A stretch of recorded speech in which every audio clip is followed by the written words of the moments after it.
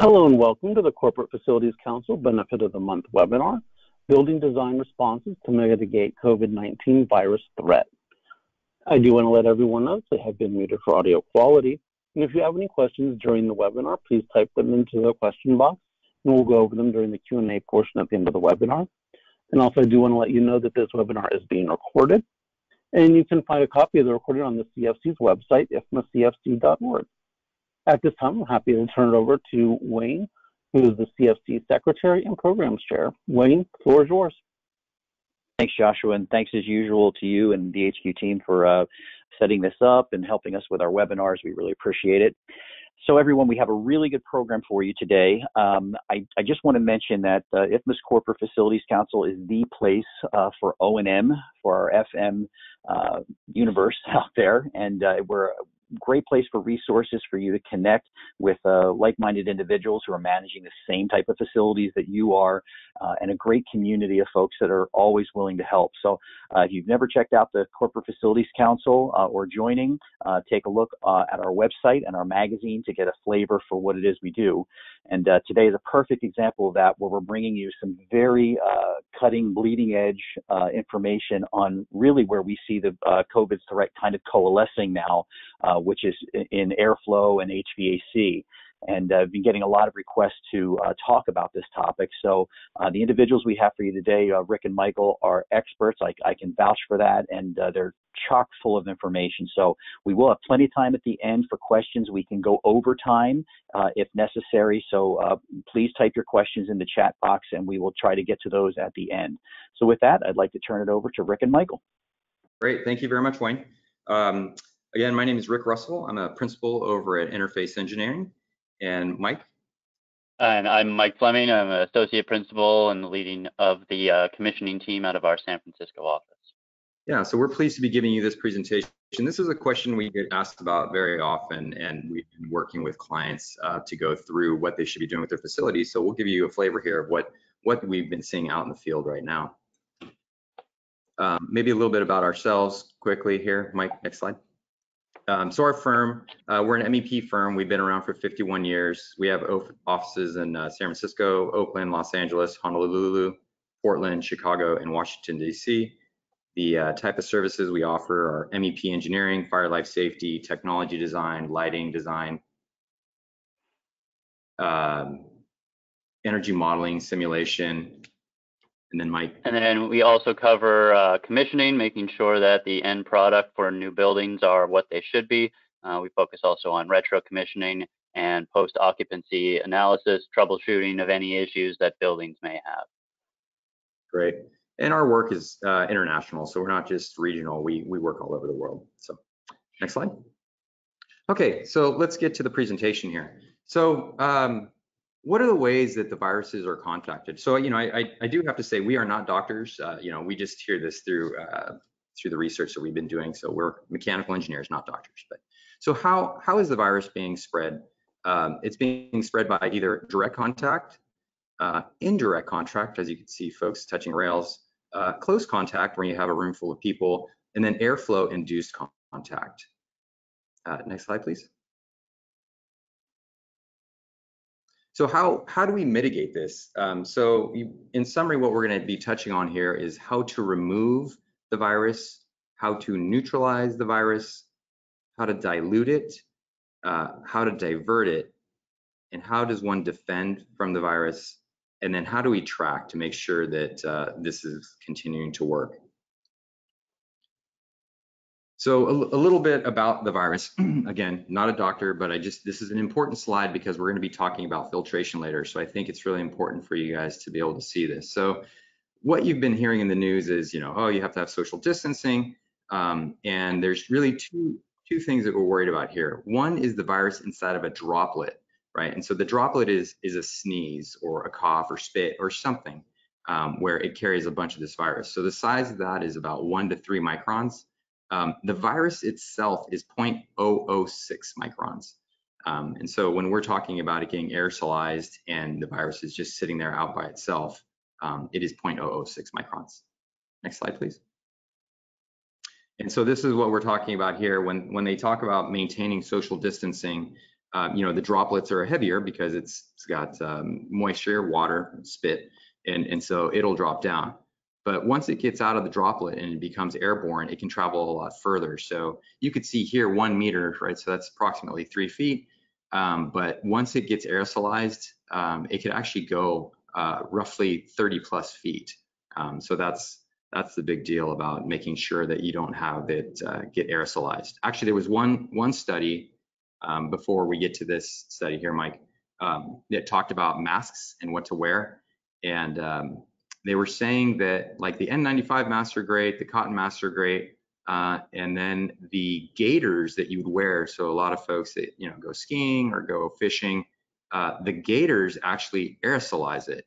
And so it's worse to wear a gaiter than to wear nothing at all as far as propagating the virus. But speaking of case studies, Mike? So this is another case study that was completed earlier this year, and this was actually a report of contact tracing in a restaurant in China earlier on during the pandemic.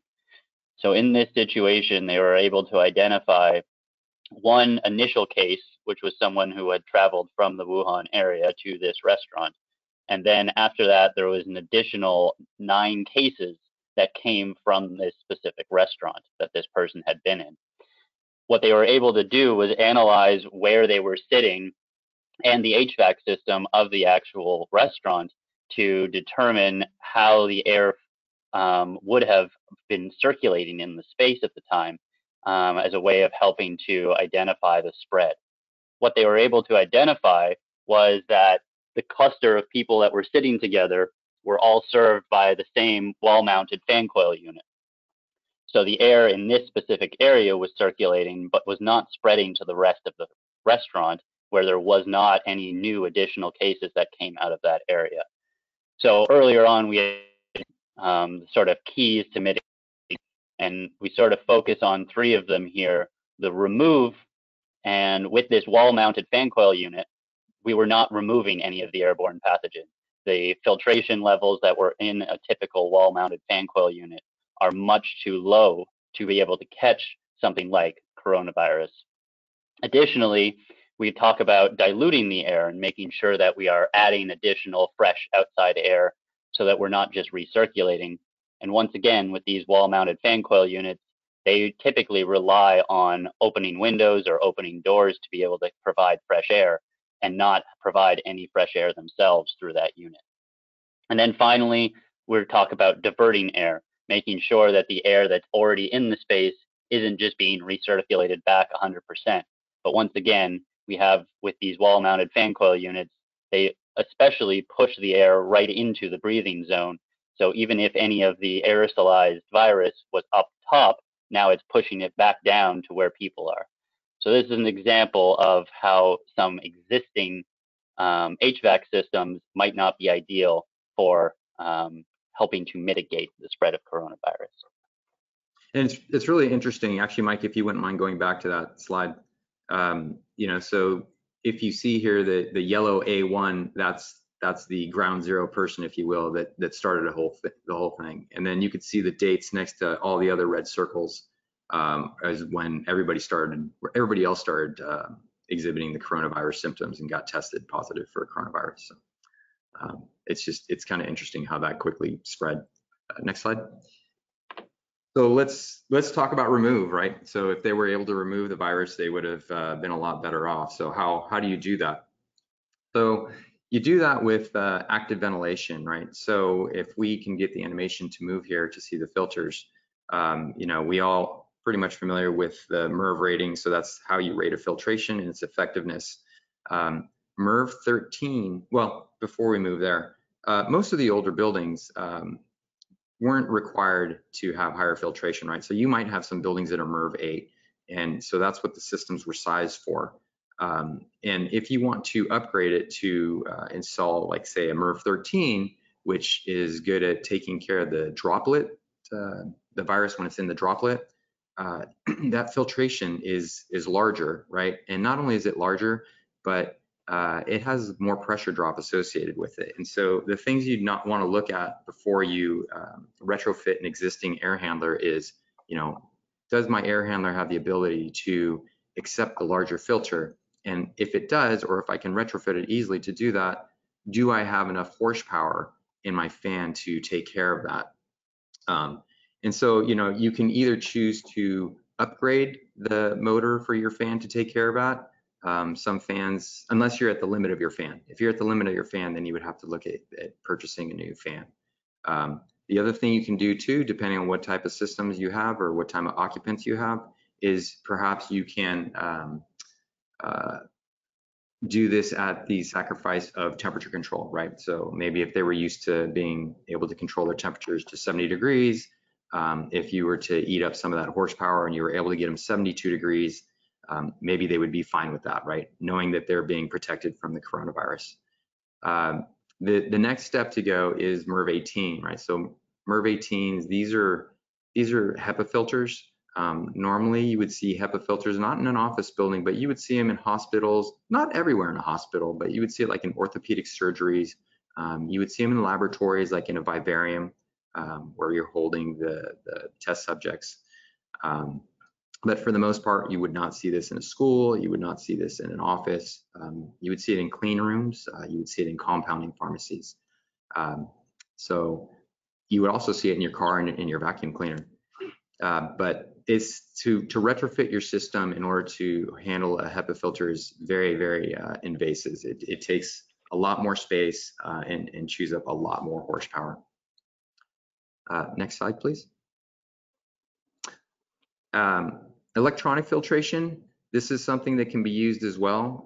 This is not something that we see a lot of our clients gravitating towards. They typically just like to go through the mechanical filtration, just because this adds a level of complexity. But it is an option to go forward with this. So the other way to take care of the virus is to neutralize it. So how do you neutralize it? Well, one way to neutralize it is to use ultraviolet light. And this is something that can be installed in an existing system or can be placed in a new design. So, but what type of ultraviolet light, right? Well, first let's understand where the ultraviolet light is, right? So you have the visible spectrum as can be seen, and then to the left of the visible spectrum is the ultraviolet. Now there are three types of ultraviolet rays that we're going to be talking about here. So there's UVA, UVB, and UVC. So UVC is the type of ultraviolet light that we typically use in order to kill virus or neutralize the virus. The only problem with the UVC is that it causes cataracts and it causes cancer. So, we have our ozone layer here. So we have the three types of UV, right? UVA, B, C. So UVC is typically 100% absorbed by the ozone layer. UVB is about 95% absorbed through the atmosphere. And then UVA is about 5% absorbed, so we get a lot of UVA. So how do we generate the UVC, right? Well, we actually put together lights that can actually issue that, send out that wavelength. So there are really two ways to do this, right? So how do we disinfect surfaces, right? There's equipment disinfection, area sterilization, and to take care of the microbial growth. So an example of a surface neutralization is something like this, right? Where you have UVC lights, where you put an object inside of that chamber and you neutralize the virus that way. Again, nobody can be in this space. You can also place it inside of a hospital room or any kind of rooms. They have these units that you can put in and it'll take care of the virus inside that space. There is a little robot that I've seen an article on that you actually put it in a room and then you walk away and it's like a little Roomba. And so it goes around and it maps out the space. And then once it's mapped out the space, then it'll go ahead and open up the access to the light. And then the light will go around like a little Roomba and it will, it'll clear up the space. So the other way to do this is in the airstream, right? So we talked about surfaces. Well, how do we do this in the airstream? Well, what you can do is you can go into the air handling unit, right? So next slide, please. You can put it in the ductwork or in the air handling unit itself. And so we can talk about a couple of these examples here. Let's look over at the next slide. So here's an example of the UV lighting system inside of an air handler. And so as the air goes by, then the UVC will neutralize the virus. Some things to be concerned about or to worry about is you can't just put this UVC light inside your air handler. You have to interlock it with the door, and you also have to block out any kind of windows that you have into the air handler. Again, just because it can give you cataracts and causes cancer, you don't want to expose the facility engineers to this. And so if they're walking into you want to be able to shut it off. Also, there are concerns about the UVC and the effects on the filter paper or the cardboard. And so that's something that you may want, if you're going to install something like this, you may want to talk to your filter provider just to see if they can alleviate any concerns with that or have a product that won't get eaten away by the UVC. So here's an example of a UV light that goes into a ductwork. So you can see the blue rods that would be inside the ductwork, and then you would have that tan component that would be sitting outside of the ductwork. So one thing that should be mentioned about ductwork, next slide please, is that you can't pass the air through the UVC light very quickly or it won't have enough time to neutralize. And so what you want to do is you want to size it to 500 feet per minute. So typically ductwork is sized between 1,500 feet per minute and 2,000 feet per minute. So it's going 3 to 4 times faster than what you would really want for it to neutralize the virus. And so if you decide to put this in the ductwork, let's say that a particular tenant wants to protect and your other tenants don't want to protect, and so you're going to put this in the ductwork just for that particular tenant. You'll have to make sure that you have enough space in order to enlarge the size of the ductwork for about 8 feet, and then you can go ahead and neck back down in order to get back to your standard design velocity. The nice thing about putting it in the air handler is the air handler is already sized at 500 feet per minute. So typically your coils and your filters, they want to run at about that velocity. And so that's why it makes a lot of sense to put it inside the air handler, because you don't really have to do anything to it. It's already got the right velocity. Next slide, please. So here's some interesting data with respect to neutralizing the virus, right? So here they did a study that combined UV and filtration. And you can see at the top there, you have 10, 11, 12, 13, 14, 15. So those are MERV ratings. And so if you have, say, a MERV 15 filter and UV lights, you can eliminate close to 70% of the coronavirus. So it's showing there at 68.5, as opposed to, like, if you look at strep and staph, you're almost getting rid of all of it. And so, this is going back to the size of the coronavirus itself at 0.006 microns. Is very small. Next slide, please. So the other way to use UV is to not put it in the air handler at all. They have what's called UVGI upper room.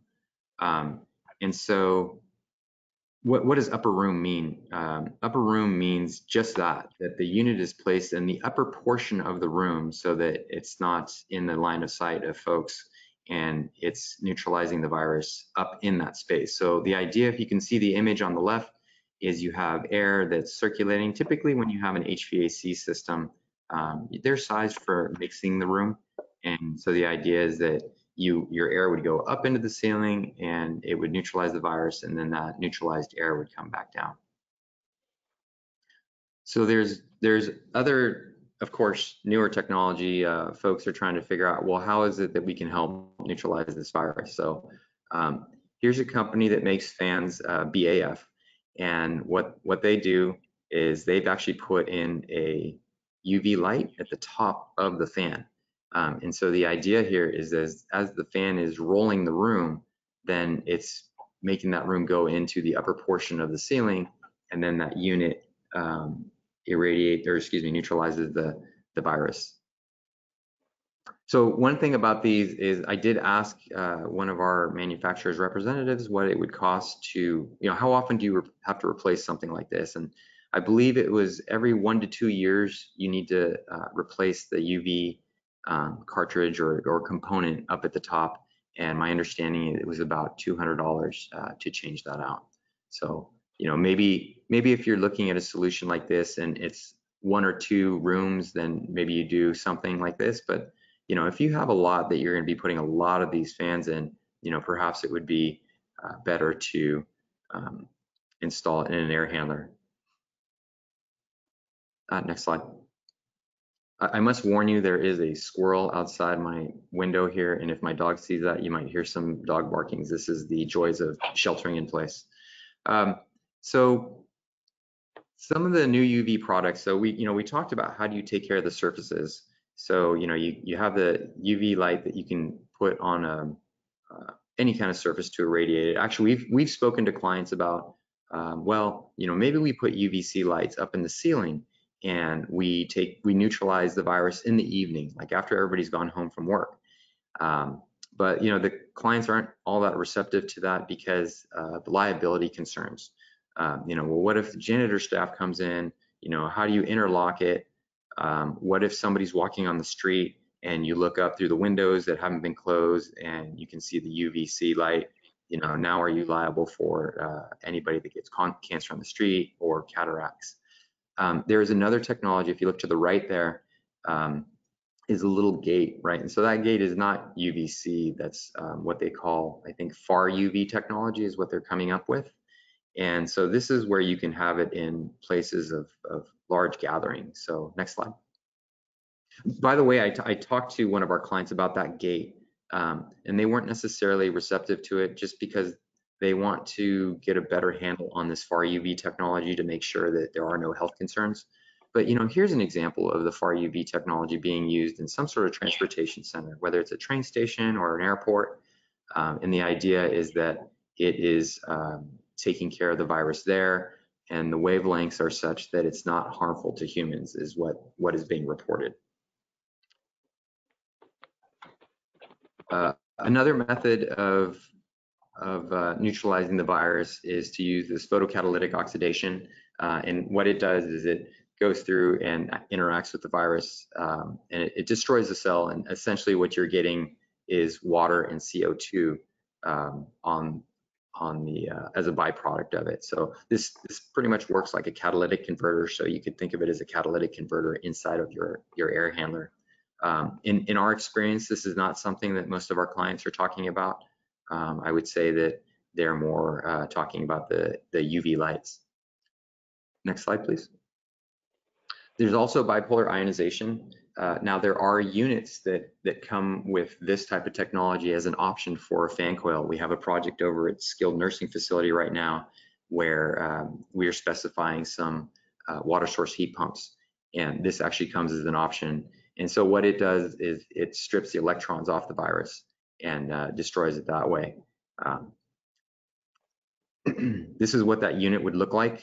So on the top there, you see those tubes that goes inside the airstream, and at the bottom is the actual component itself. And we actually have a slide showing it inside some ductwork. So you can see the tubes there are inside the ductwork. This happens to be, the leftmost happens to be inside of an air handler. The middle picture actually is in the ductwork leaving the air handler. Next slide, please. So diluting. This is actually something that you can do, with the systems that you have right now, but I'm going to talk about the pros and cons of it. It's definitely something that you can do with a new design. So let's just start into it, and I can talk about that in a little bit more detail. So, with systems that have an economizer, right? So, what's happening here? Let's consider the room to be the right part of the screen. So you're returning air from the room, it goes through the return fan, and it can either get returned back to the coils or it can get exhausted out of the building. And so typically what you would have, just roughly, let's just say for the sake of argument that you're bringing in roughly 30% outside air, and then 70% of the air you're recirculating, and you're bringing in that 30% of outside air just to make sure that people are not passing out from CO2. But what's happening there is you're recirculating 70% of the air that potentially has coronavirus. And so you would have to have that level of filtration, either the the MERV 13 or HEPA, right? So the MERV 13 would work great if you still had it in droplets, but if it was aerosolized and the virus was just in the air, you would need a HEPA filter. And we already talked about the energy penalty that you would pay in order to put in those type of filtration units. So one way to avoid this return is to bring in more outside air, right? And so your return damper would close and you would be exhausting your air and you would be bringing in 100% outside air. Well, the problem with that is most systems are not designed to do that for a design day, right? So let's say that it's really hot outside. Let's say it's 100 degrees outside and you're maintaining your space at 70 degrees.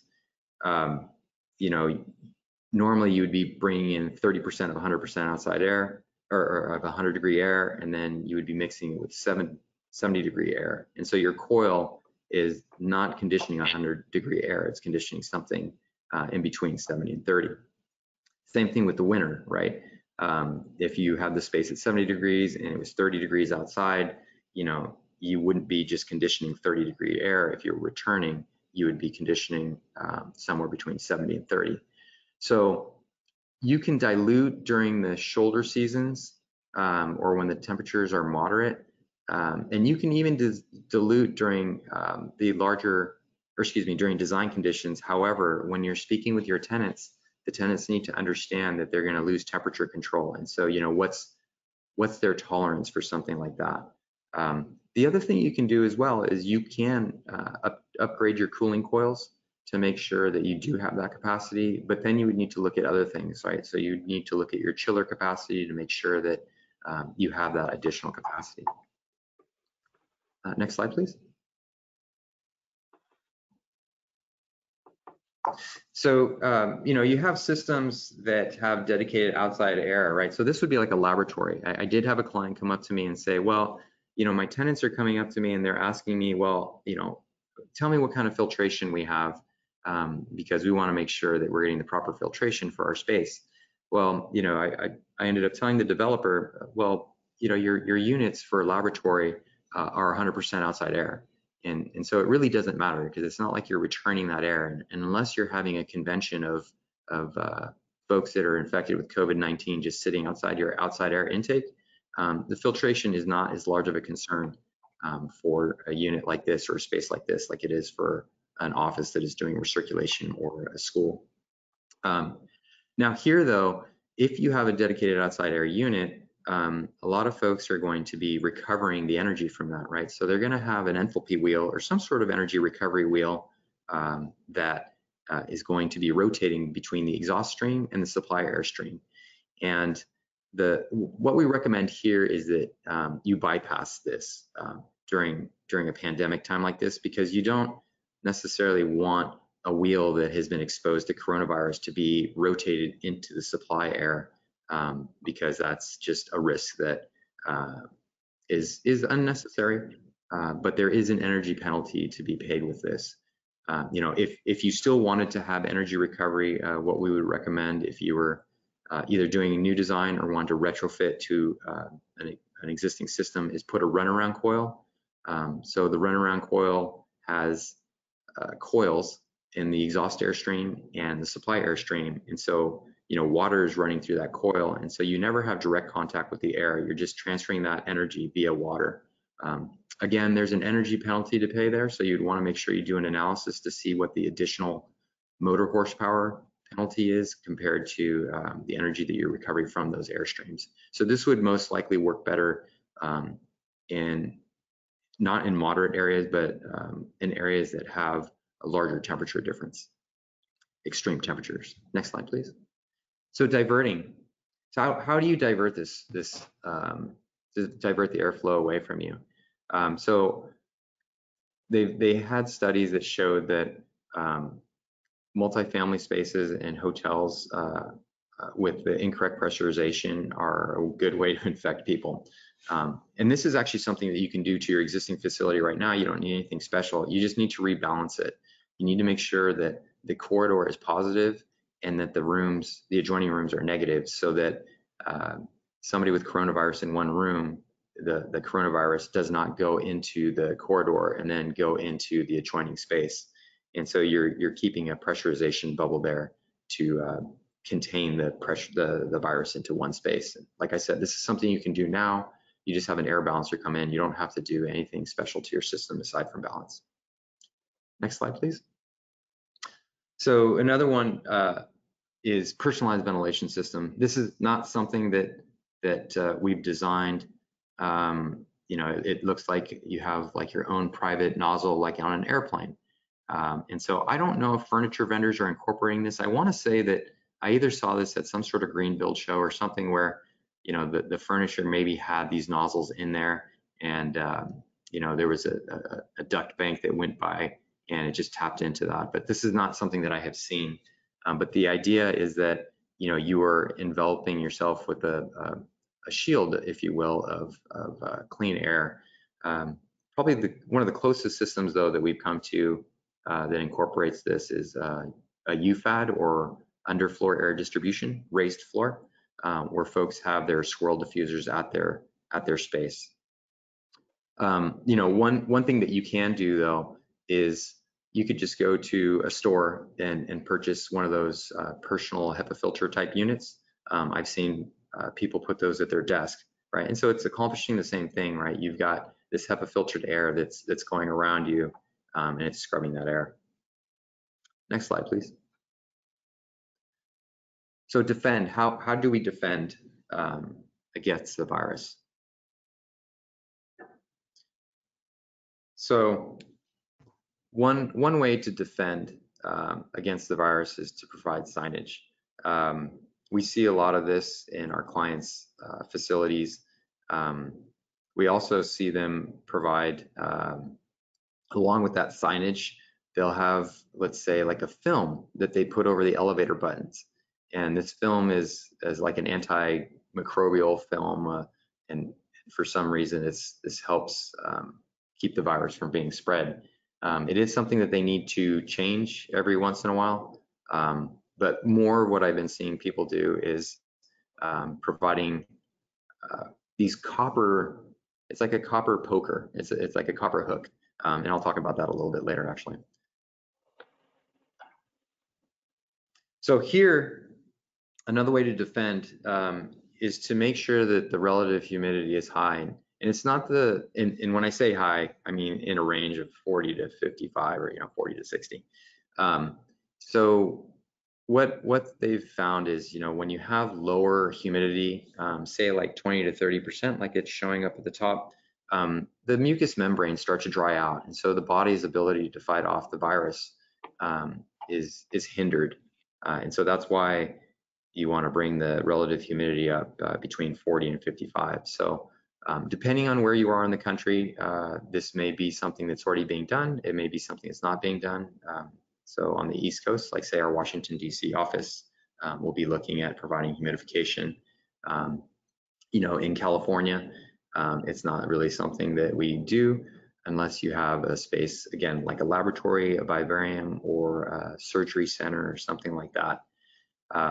So in the cases where it's not part of your existing building system, what you can do is, again, you can get these portable units and you can spread them throughout, either whether you want the folks at their desk to have their own personal one, like, when you have your sick child, or actually when you're sick yourself, like I was last year, you have this little unit that sits there and you fill it full of water, and, you might need to refill it every day or two, but for the most part, it's pretty self-sufficient with the exception of that.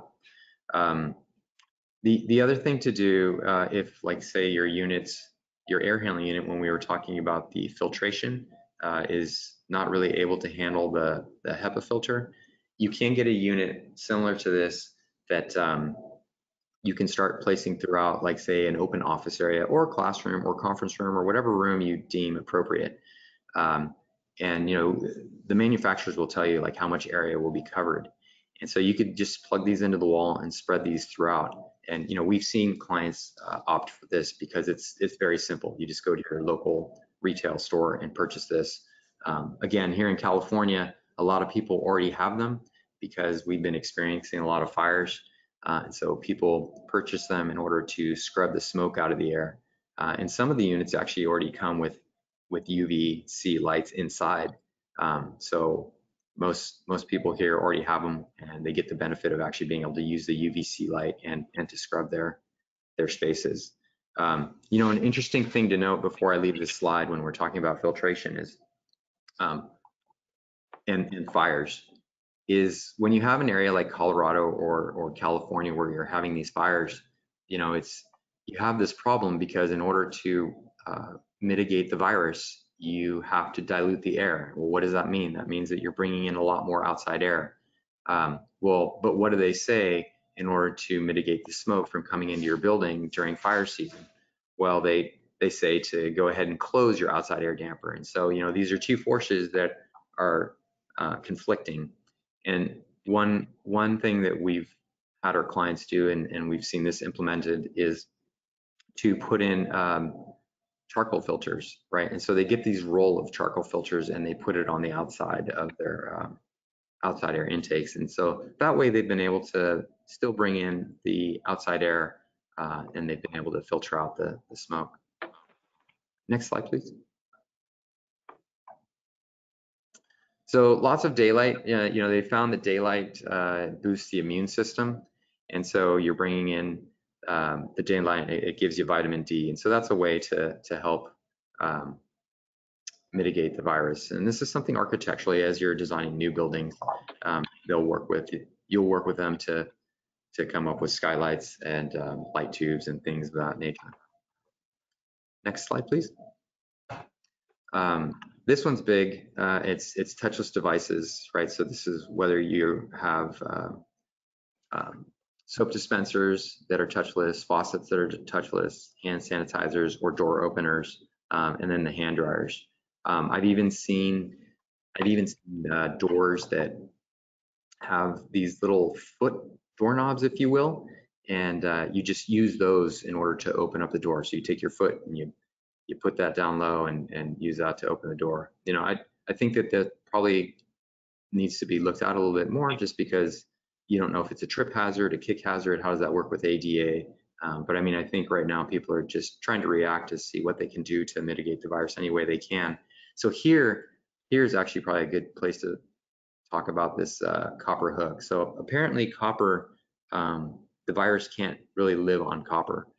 And so they're making these little copper hooks, and the copper hooks also have like a pointer on the end of it. And so presumably you can go around a space and open doors with this copper hook, and you can press elevator buttons with this copper hook. And so I know of one developer that has purchased a bunch of copper hooks and has distributed it to their staff within their building. Next slide, please. So now that we've gone through what actions to do, the next question is, how do you actually track and ensure that making these changes are in fact offering the end results that you want? So one of the good ways to sort of monitor within the control systems that you may already have is to make sure that you're monitoring your indoor air quality. So this is done in 3 ways. The first one would be to focus on any controls on your scheduling of your equipment. With systems running 24/7, it would provide adequate time, adequate circulation to anything that may have been inside the space to be filtered out or neutralized, but the energy cost for that would be much higher. So what we recommend is moving forward and making sure that additional circulation is provided prior to occupancy inside of your building. That way, there's time for the building to get ventilated, and it's not stale air that's been in there for a while and may have coronavirus or other problems within the air at that point. Additionally, within your current control system, typically there's humidity sensors spread throughout the space. So monitoring these, ensuring that these are adequately calibrated, is an important step to making sure that the longevity of any of the measures that you take continues on for as long as the building is operating like this.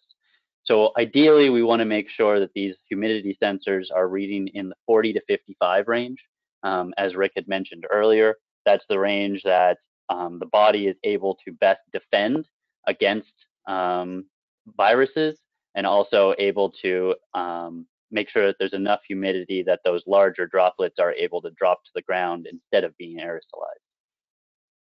And then finally, you can track the CO2 in your space. Typically, larger conference rooms or larger spaces that are highly occupied will have CO2 sensors already in the spaces.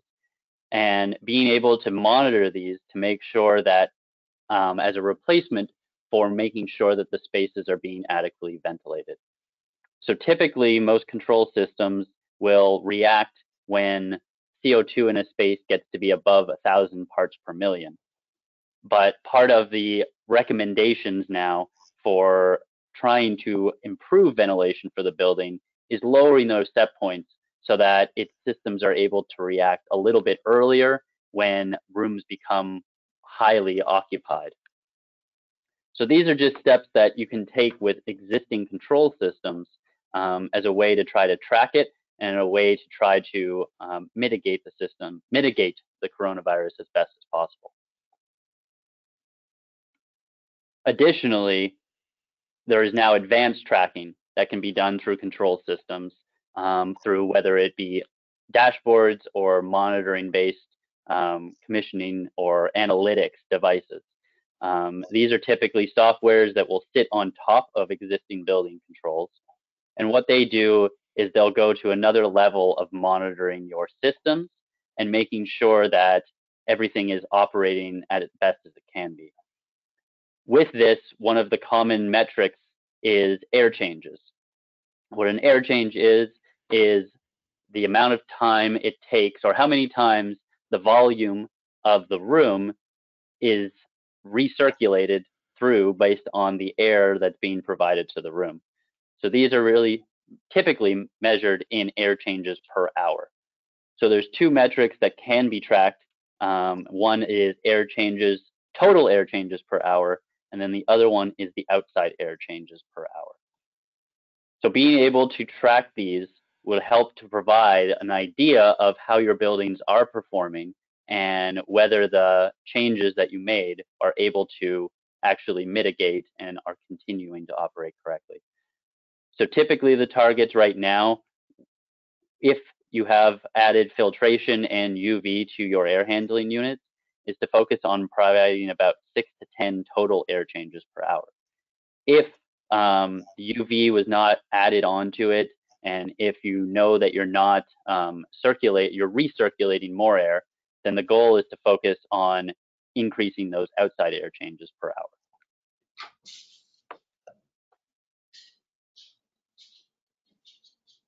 Another step that typically helps is to ensure that the building that you are currently operating is operating as efficiently as possible.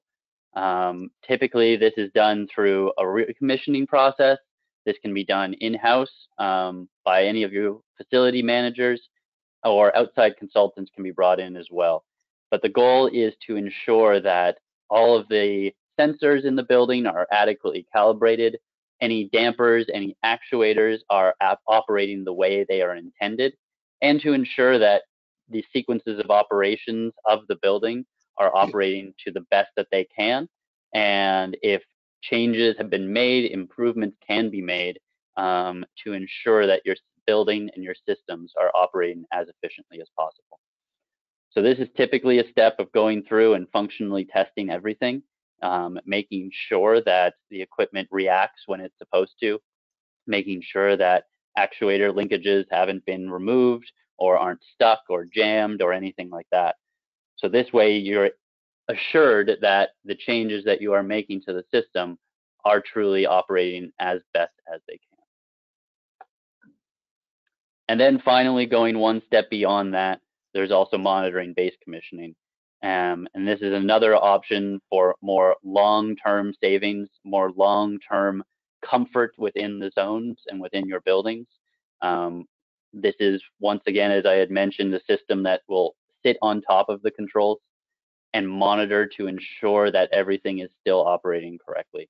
This will provide additional advanced alarms so that if equipment looks like it's beginning to fail, you as facility managers are able to know ahead of time that efficiency of your chiller is starting to drop, and maybe maintenance or preventative maintenance is required on it. Or if your outside air levels are not what they should be, you're able to get those alerts so that you're able to react to it proactively as opposed to reactively after an issue has been discovered. So thank you very much, Mike. So in summary, what are the ways that we can mitigate COVID-19 inside the space, right? So one is to remove with filtration. The other is to neutralize, whether it's UV lights or ionization or that catalytic process. Dilution, by bringing in more outside air. Of course, you want to make sure that the tenants in the building understand, they might lose temperature control, or maybe you do a fine balance of, not 100% outside air, but maybe 50% outside air, and you lose a little bit of temperature control. Then there's diverting, right, which is to make sure you're not recirculating the air and that everybody's getting their own personal outside air or filtered air, if you will. And then defend, so making it so folks are not having to touch as many surfaces and avoiding that as much as possible. So we have a cheat sheet, if you will. I think you're going to be getting a copy of this presentation. And so what this does is it would let you know what's an ad and what do you have existing for your building. So if you want to increase to HEPA filtration, right, that would be an ad for an office. That would be an ad for residential. Next slide, please.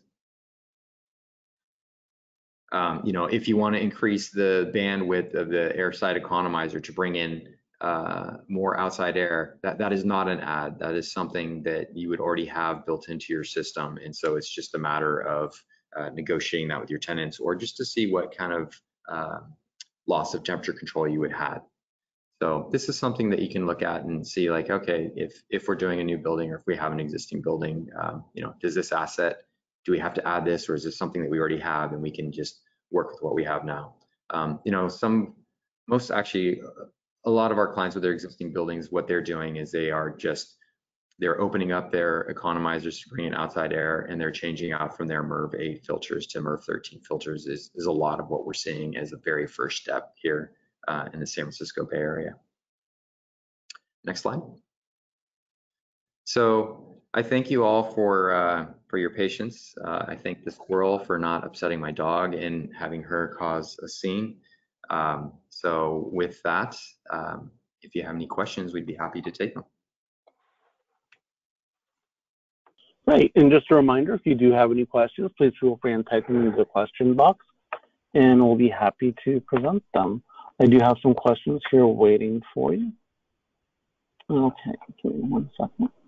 The main question is they're loving the presentation, so they all want copies. I do want to let everyone know that a recording will be posted to the CFC website, which is ifmacfc.org.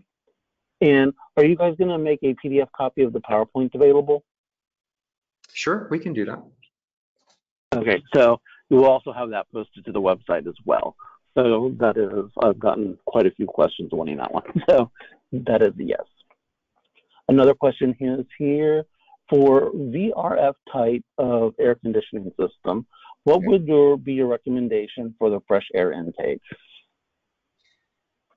Yeah, so for a VRF, so if you have, say, a concealed fan coil that's attached that is with the VRF system, typically what you would have for those is your outside air would either be a dedicated outside air system that you're bringing in the air to the fan coil itself, or you have some sort of a vent, either a roof vent or a vent that's going out the side of the building, and you're using the fan from the VRF fan coil to bring in that air. So in that case, because in either case there's outside air being provided, what we'd recommend is try and bring in as much of it outside air as you can. Try and increase that outside air amount. Again, you're going to pay a little bit of a penalty, right? Because that's not what your coils were sized for. And so you have to weigh the balance between, are we going to start losing temperature control versus, providing more outside air to dilute any kind of virus. What I would do is I would look at changing out the filtration to maybe MERV 13. Although unfortunately with these VRF type systems, they've got these little squirrel cage fans, and so they don't have a whole lot of static pressure. And so what might happen there is you might pay a penalty as far as reduced airflow. So your air will be filtered. However, again, you might not meet the temperature requirements of the space. But certainly if you have a MERV 8, I think the better filtration that you could put in there, the better. But MERV 13 is what takes care of the virus inside the droplet. Yeah, and just to add a little bit to that, I think we'd want to, as Rick was saying, increase your ventilation, your outside air as much as possible. So I think working with a test and balance contractor and ensuring that you're getting as much fresh air out of those, whatever that unit is that's ducted to it, and opening up those balance dampers as much as makes sense, that you can get as much air as possible out of it. Thank you. The next question is there a concern with ozone and BPI? Ozone. So we are not seeing a lot of these systems installed for the ionization. Have I heard that has not been a concern from our clients? It's not something that we've really looked into. But then again, that's not our go-to. We would normally go to a UV system. So I guess I would have to do more research on that, but it's not something that we've acknowledged as a concern. But again, we're not doing a lot of the ionization. We're doing more of the UV. Sorry, I think that's going to leave you wanting for more of an answer, but I can do a follow-up on it if you'd like. Okay, another question is, what are your thoughts on placing air purifiers in conference rooms in order to scrub the air more frequently than the rest of the floor? One concern coming back into the office is face-to-face meetings in the confined room versus the open office area. Yeah. So what you could do there, so in our presentation, one of the things we talked about was providing that portable HEPA filtration unit. So you could go to one of your local stores and purchase them. I mean, you can get them online as well. And what that's doing is the more air changes you can get of that HEPA filter scrubbed air, the better. In fact, I mean, that's how clean rooms work or compounding pharmacies work, is they have what Mike was talking about at the end of the presentation. There was air changes. So the more HEPA filtered air changes you can get into the space, the better, because you're just scrubbing that air. So yes, that would be a strategy that we would recommend for not only just a confined space, but in open office type settings. Thank you. If ionization is added to HVAC, are portable humidifiers needed? Because the ionization will react with the humidifier? Is that the concern? They didn't provide any additional. Yeah. If ionization is added, will portable humidifiers be necessary? So I guess I'm trying to figure out, is there a concern that once you have the ionization in there, are you going to be reacting with the humidified air? And so then I guess that becomes a question as to where do you provide the ionization? Do you provide it upstream of the humidifier or downstream of the humidifier? Maybe I can do a little, if I think that's the question, I can do a little bit more research on that. Okay, we'll see if she sends in any additional information. She's still online, so she might type some more stuff into us. What is the recommended airflow? Oh, sorry. Yeah, so we'll see if she has any more for us. The next question is, what is the recommended airflow CFM for an enclosed office with a floor area of 10,000 square meters? 10,000 square meters. So, so for COVID-19, you'd want to be anywhere, like Mike was mentioning, between 6 and 10 air changes. And so that calculation for CFM or airflow would be, you want the volume of the space. So you have your square footage, and then you take the height of the ceiling. And then let's go ahead and just pick a number in the middle. Let's say 8. So take the volume of your space, which is your area, and times your height, and then multiply that times 8 for your air changes, and then divide that by 60, which is a constant, and that's the amount. That'll give you the amount of airflow in cubic feet per meter. So make sure you're using the correct units. So when you're using the volume, when you're calculating the volume, make sure you're using square footage and feet for the height. Thank you. Do you have any links or information on the copper hooks? I can send that. Yes. Yeah. Yeah, if you send it to me, we can add that to the end of our presentation. We can add it to the end of our presentation, okay. And then that way, when we send out the PDF for the presentation, it'll have that in there. Excellent. Thank you. Typically, the VRF uses typical air filters, and it's not recommended to use even HEPA filter. Do you have any recommendation in addressing this concern? So those VRFs, so we've actually used VRFs in hospital situations. I've actually used them in laboratories too, back in like 2005. I think I was one of the first folks to do that here in the San Francisco Bay Area.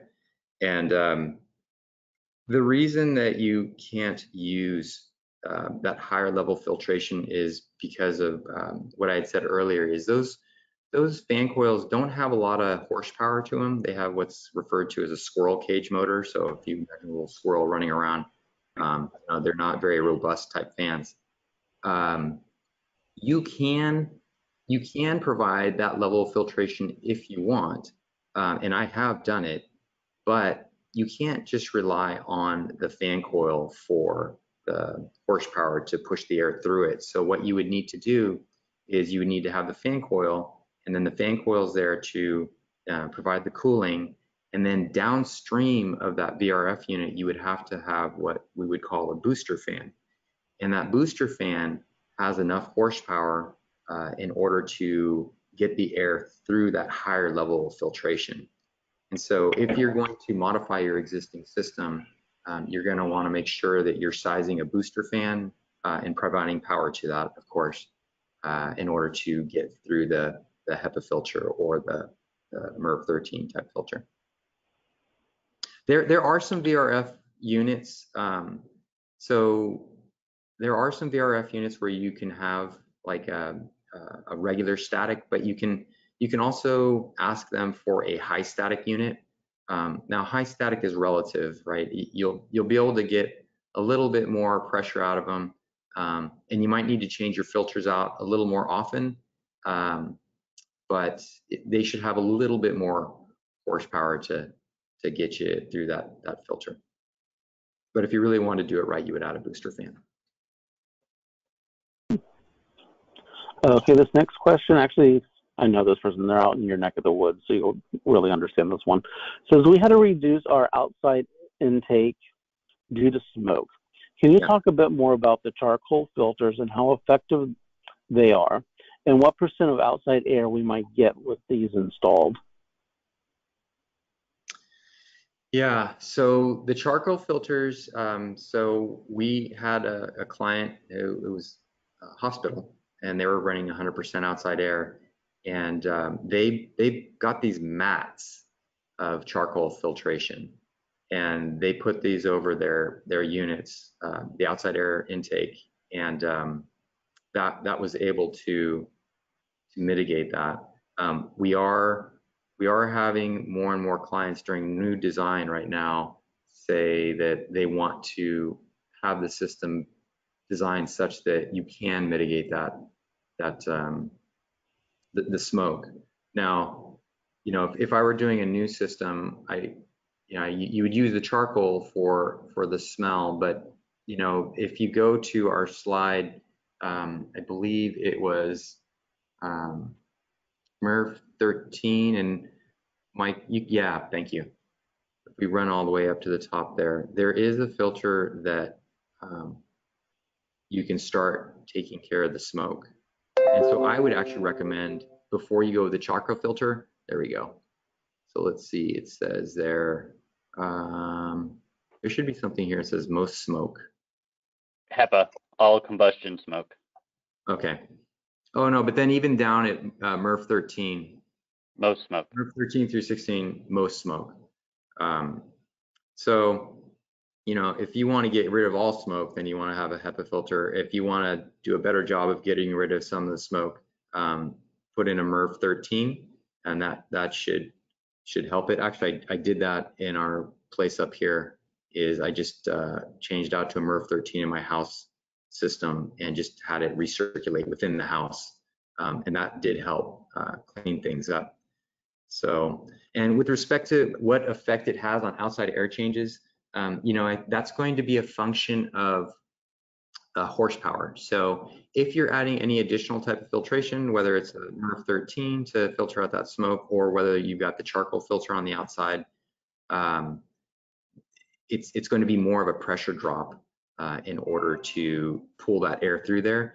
And so when you have that additional horsepower, the fan runs on a different part of the fan curve, and so you get less and less air. So it really depends on your system and what the pressure drop is across the filtration that you're putting in there.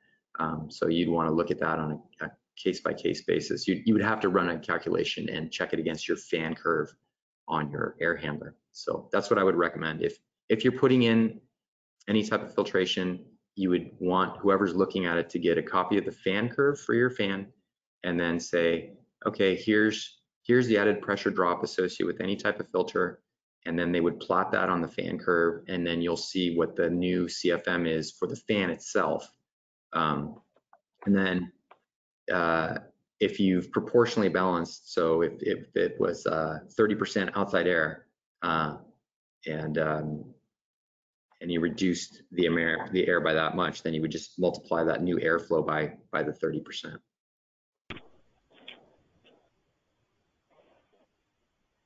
Thank you. What are the estimated costs for the various mitigation measures presented, i.e. unit modification for MERV 13 and UVGI? Yeah, so it depends. I would say if we're talking about, so it depends on the size of the unit. It all depends.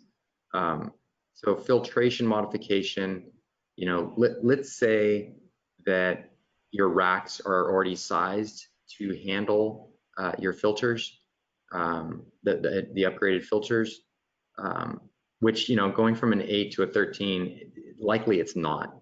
But, you know, if you're going to be upsizing the filtration and doing racks, I mean, I would, if it's even possible, you know, that could be, let's say on a unit that's doing, say 10,000 CFM, you know, that could be like a $5,000 to $10,000 hit to make that modification. The UV, I would say that's probably, like, say on that same size unit, actually, yeah, on that same size unit, you could be looking at, say, $20,000. But, you know, what we could do is we could go to our local vendors and see what the going price is for those, and incorporate that as part of this presentation.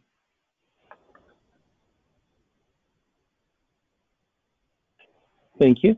If the UV lighting can cause cancer and cataracts, how is the quote unquote above room end quote lighting and lights over the fans you showed safe? Right, yeah, and so that's why it's upper room. It's upper room because it's not in the occupied zone, and so you're not getting you're not in direct contact with the UVC light itself. So that's a very good question. So if you were to have somebody on a ladder go up there and now suddenly they're in the area that's considered upper room, then you would be exposed to that, right? And so you would have to have training in order to make sure that people are not entering that upper room area. And it's also, again, with some of the clients that I'm speaking to, one of the reasons why they don't want to go with UVC, because there's just so much liability, right? So what if you do have somebody go up a ladder and they weren't advised on how it could be done, or what needed to be done, or what the standard operating procedures were? What if you had an outside vendor come in, right? And it's your facility engineers might be trained on how to do it, but maybe the outside vendor for some reason didn't get the memo, and now suddenly they're suing you. So, but the whole idea is that it's in that upper room, and it's not pointing down at the people. But you do have some exposure if you were to climb up a ladder. Thank you. Next question is, how do you know if you're AHU compatible with a MERV 13 filter instead of a MERV 8? Yeah, that's a great question. So that's an easy one. So what you would do is you would go to your maintenance, wherever you get your filters from. So you would talk to your facility engineers, or you would talk to the service contractor that's doing the service, and just say, hey, I'd like to put in a MERV 13 filter. And they can come in and tell you, if you want to do it on your own, what you could do is you could look at the air handler or even your stockpile of MERV 8 filters and measure the width of it, or excuse me, the depth, right? So as you can see in this picture that Mike has up right now, the depth of the MERV 8 is not as deep as the MERV 13. And so what you would do is you would go up to your air handler, and you could contact a manufacturer for a MERV 13 cut sheet, and you would see what the depth was on that. And then you'd go up to your air handler and you would see the rack that the MERV 8 filter slides in and out of, and check that dimension and see if it is in line with the MERV 13 filter. Now, I will say this. I will say that I have seen MERV 13 filters that could fit into a MERV 8 rack, but they're not, they work a little bit on electrostatic forces. And so, it'll be something that after a while, you'll have to change them a little bit more often. But, at this point, maybe you don't care, right? I mean, anything is better than nothing. But the short answer is, what you would do is you would go to your air handler, measure the rack that the filter slides in and out of, and then I would go to your source for your filters, and see if they can give you a MERV 13 that would fit in that rack. Okay, then I'm going to piggyback a question off that. It says, what is the typical lifespan of a MERV 13 filter? He's currently doing a 24-month interval. What is your thought? Yeah, again, so that depends on your environment.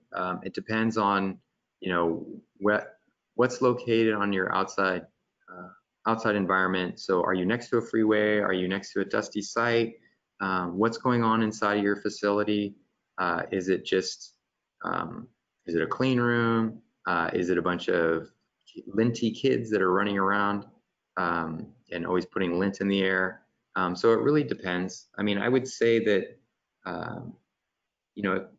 if you have a pre-filter on your filter, so when I say pre-filter, so you would have a MERV 8 like before you go into your coils, and then you have a MERV 13 afterwards. It could last you you'd probably want to change them out between 6 months and 12 months. Thank you. It can be very difficult to hold the humidity in an unsealed room that are part of larger building. Are those individual humidifiers really going to be able to achieve 40 to 55% humidity levels? The smaller, you're absolutely right. So you do have to seal a room. We're actually designing a rare books collection space, and that's what we're having to do is seal that room. And so the idea behind that, though, is it's better than nothing. So I mean, if you think about it, in your house isn't that well sealed, and you put a humidifier in there, and it'll do it'll do its job there for a while. So all that means though is that instead of it being on for a little bit and then achieving humidity and then shutting down, if you have a leaky building, if you will, then your humidifier will just be on more often in order to make up that humidity. That's all that means. Thank you. Since the MERV-13 filters only can catch the virus in droplets, and the droplets tend to drop over time, will the droplets get back to the HVAC units where the filters are located, or will they mostly be in the air bound at the HVAC, which will not be caught by the MERV-13 filters? Right.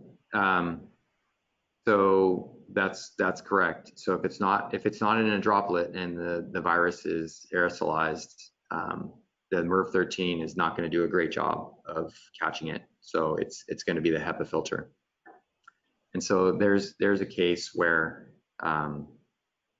let's actually look at the example of the MERV-15, right? So there was that study that said that if you have a MERV-15 filter and the UV light, that it was effective at removing 68% of the SARS virus or the coronavirus. So you're not getting it all. And you can see right there that it's only 68.5% that it's getting. So it's, I think at that point, it's just, you're doing the best you can, because MERV-13 is better than MERV-8, and you're at least getting 68% of it. Or you could upgrade to a HEPA. I would say upgrading to a HEPA is really cost prohibitive, and you're really moving to a lot of energy usage, and you're moving to clean room type of filtration or laboratory type of filtration, hospital type of filtration. And when I say hospital, like your patient rooms and things like that, those aren't HEPA filtered. I mean, those just have MERV-14 filtration. I'm talking about your operating rooms where you're doing orthopedic surgery. But to answer your question, no, the MERV, unless you're getting to a HEPA, the MERV-13, or in this case 15, is not getting rid of all of it. It's only getting rid of 68.5% of it, according to this study. Okay. Yeah, I think we're down to 2 questions. It says, we have a mixture of labs and offices. The office area is served by WSHPs. Where should the UV system be installed? At each WSHP? So they do, again, this skilled nursing facility that we're designing right now, you can get the water source heat pump with an option to put the UV light into it.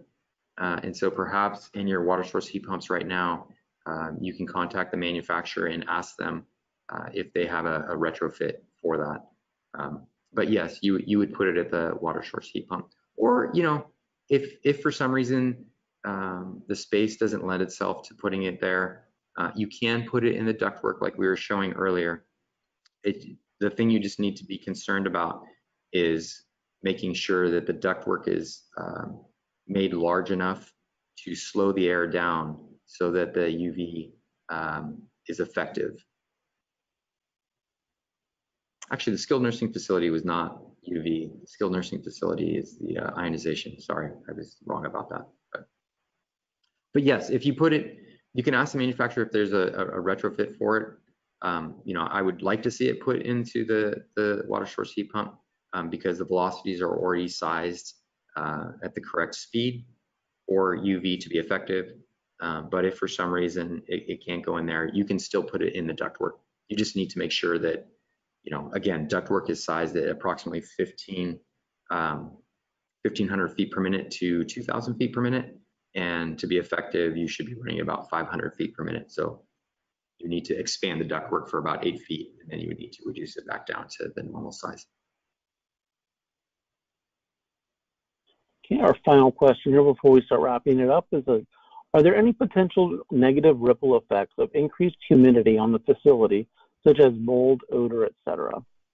Yeah, that's a great question. So what I can think of right off the top of my head is your fenestration, right? So if you have any glazing, windows, things like that that are single paned, or say you have double pane that has failed, you could get condensation occurring on those surfaces. But you know, the way to mitigate that is to not make the humidity so high that you're like at 70% relative humidity or 80% relative humidity. What you can do is you can keep it below 60% relative humidity, because once you're below 60% relative humidity, that's where you can't grow mold. In fact, if you look at operating rooms, that's the standard of care for an operating room, is making sure that your relative humidity is below 60% RH in order to mitigate any kind of mold growth. So long as you're controlling it so that you're below that amount, you should be fine. Wonderful. Okay, we're about to wrap up. Did either of you have any final closing words? Yes. So this right now, the pandemic is everybody's learning something new every day, and so I would say that what we're talking about right now is just what we've seen currently with amongst our peers, amongst our local jurisdictions, and what they're doing. And so this is just an ever-evolving field. So I would say to just continue to learn, as we're going to continue to learn. But as far as we know, these are the best practices to date, and they can be changing. So don't rest on your laurels. Just always be learning about this, because there's new information coming out every day. But for now, I would say that this is probably the best standard of care that we've been using. This is what clients have been following. And we do thank you very much for inviting us to present so that we can get this information out to everybody. And we hope it's something that you can use to better your facility to help mitigate this virus spread. Great. I want to thank you both for joining us. You did a great presentation. I've got a lot of messages typed to me about how informative this presentation was. So thank you very much for your time. I want to thank everyone for attending today, and have a great rest of your day. Bye-bye. Great. Thank you so much. Take care.